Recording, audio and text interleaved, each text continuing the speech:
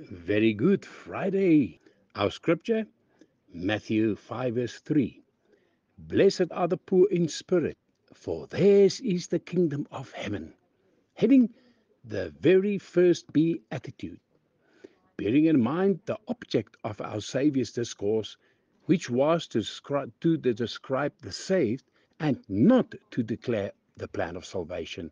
We now come to consider the first of the beatitudes. Firstly, a ladder, if it is to be of any use, must have its first step near the ground, or feeble climbers will never be able to mount. It would have been a grievous discouragement to struggling faith if the first blessing had been given to the pure in heart. Our divine instruction begins at the beginning with a very ABC of experience, and so enables the babes in grace to learn of Him. Now, by the inscription, blessed are the poor in spirit, thousands are encouraged to attempt the heavenly way. Well, and it is worthy to note that this gospel blessing reaches down to the exact spot where the law leaves us when it is done us the very best within its power or design.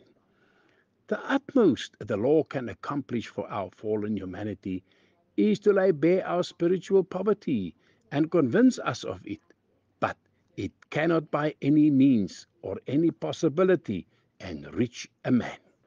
Secondly, it is to this point that Jesus descends. His full line of blessing comes up to the verge of destruction, rescues the lost, and enriches the poor.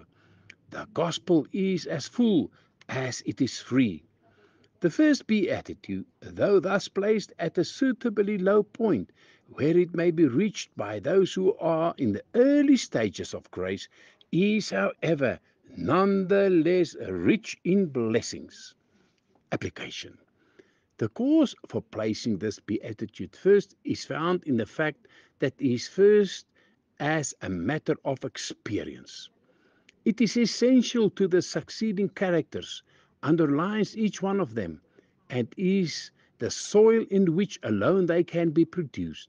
No man can ever mourn before God until he is poor in spirit, neither does he become meek towards others till he has a humble view of himself.